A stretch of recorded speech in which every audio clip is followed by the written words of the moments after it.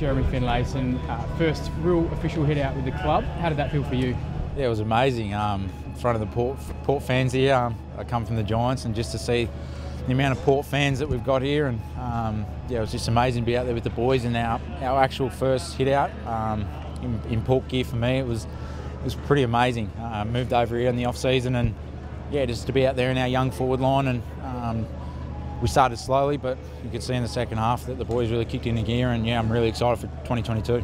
It was a very sort of close, a bit of a fumbly and sloppy first half. What was said at halftime by Ken, and how impressed do you think you were that the boys responded after that? Yeah, that's expected in pre-season games.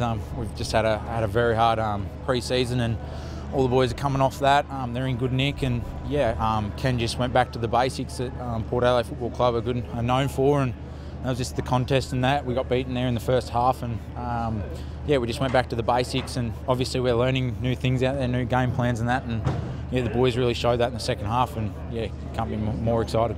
Talked about the young forward line. Yourself, you had Mitch Georgiadis in there who got a bag full of goals as well. Todd Marshall started to get some touches late, and Connor Rosie as well, a couple. How do you think the forward line's starting to gel a little bit now that you're getting a few games together?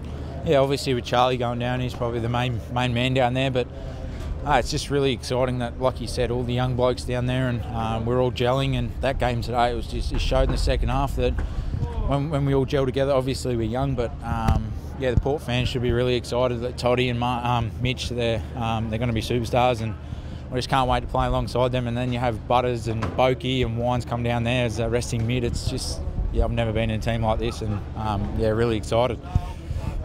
Round one's fast approaching us. How do you feel about that? Hopefully you'll be making your Port Adelaide official debut.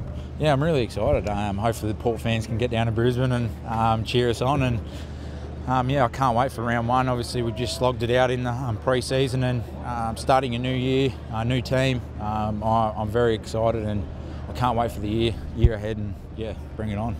Just one last one. It was a showdown. I know that it was a pre-season showdown. Did anyone explain to you a bit about that rivalry and the passion that goes between the Port Adelaide and the Crows supporters? Yeah, I actually had dinner at Sam Jacobs' house during the week, so I was a bit iffy, and I couldn't say too much just in case he said something. But yeah, he was talking about the rivalry, and like Rosie and those boys, Mitch, they've all said it to me. And even up in Sydney, when I was playing up in Sydney, you could see that it's a massive showdown.